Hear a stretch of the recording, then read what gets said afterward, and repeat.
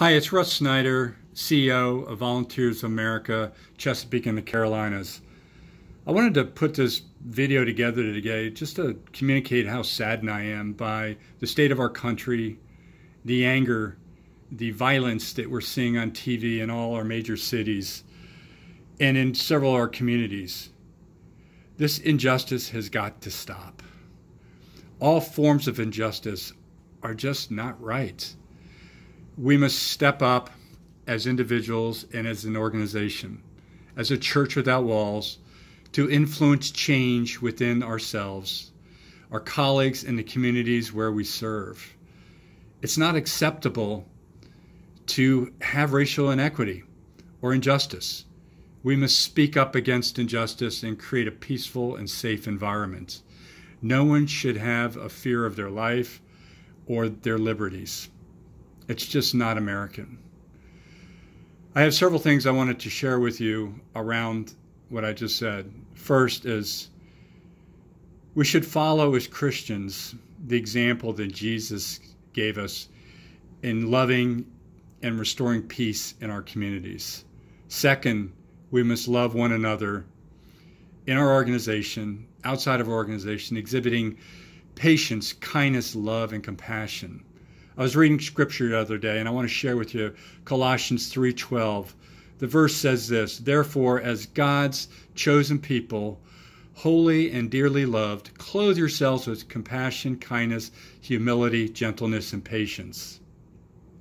That's what we need to do, folks. And third, we must educate our colleagues, our children, and friends that racism is not acceptable, and that all people are equal regardless of who you are, your race, your color, your religion, your gender, sexual orientation, or age. It doesn't matter. We are all God's beloved children. And finally, I'll leave you with this. We must embrace understanding and healing in our hearts first, and then pass on to our family, friends, community, and coworkers. We're all hurting.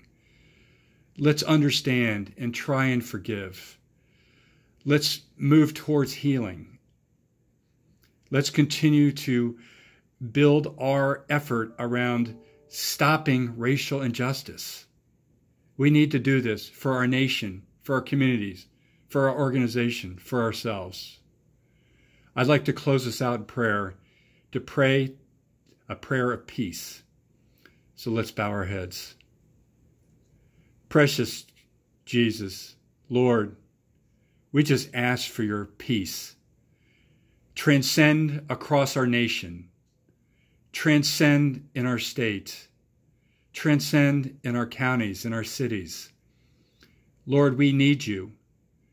We need you to help guide our way, to bring love and peace and serenity and unity and harmony and equity back into our lives.